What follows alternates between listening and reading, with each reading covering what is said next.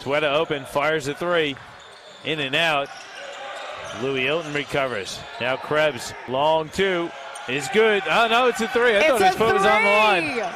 3-point drain there from Tanner Krebs. Yeah, but he's got 2 assists to his name as well, so he's definitely performing well for his team so far. Hilton, another short jumper is good.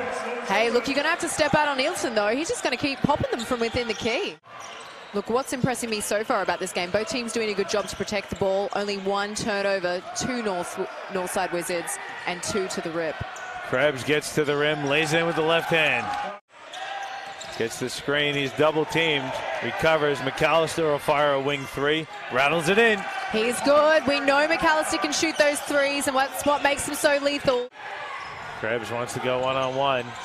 Euros his way in, little floater is good. It's good, it's good, it's good. Good pump fake, steps into a long three. It's an air ball. The defense is working well for Rip City. They're really closing down on anyone who catches the ball. So the trick is, Northside got to get that speed on the shot.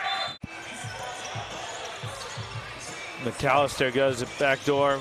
Krebs cut off by Krause. He'll fire a three and hit another one. 13 points to his name, second highest point scorer on the team after Guy on a massive 26 points. Backdoor pass, Krebs with the left hand finish. Ooh, it was good. Touch pass, Krebs is wide open in the corner. He hits. He had to go so low to catch that pass. It wasn't the ideal one, but even so, he hits. Good running of the court there by Williams Hook, and McCarron found him. Now Krebs fading away, bank shots, good. Wow, that was a serious fadeaway, and it landed. Just not prepared for the pass or the shot, and turnover from the Northside Wizards.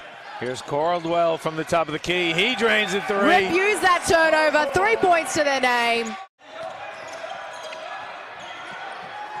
Izzy Twetta will fire a three and hits a three. It's a big basket. There we go.